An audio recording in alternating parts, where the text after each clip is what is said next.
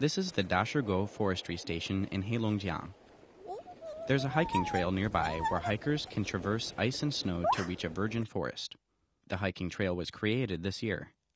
Exploring the snowy forest is quite a workout, as deep snow makes some areas harder to traverse.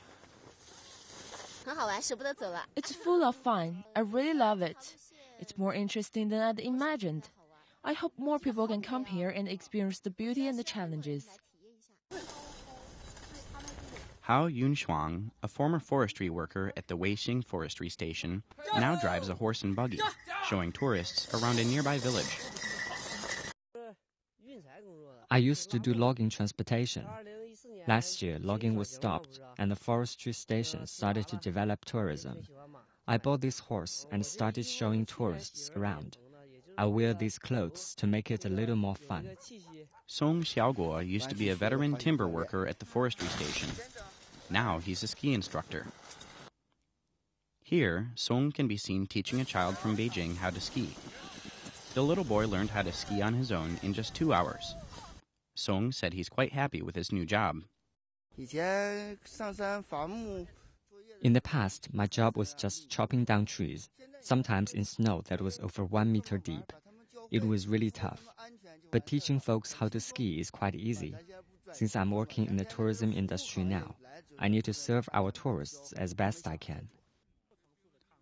Jia Chao, a tourist from Beijing, decided to spend his vacation visiting this village.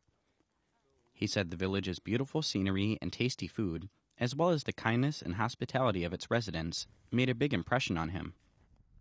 My son jumped right into the snow as soon as he saw it. He's been really happy. We chose to stay at a local farm. The people here are really hospitable. The changes happening in Heilongjiang are experimental in nature, but are expected to take place in China's other major forest areas in the future. Since large-scale logging began, at least 600 million cubic meters of timber has been cut down.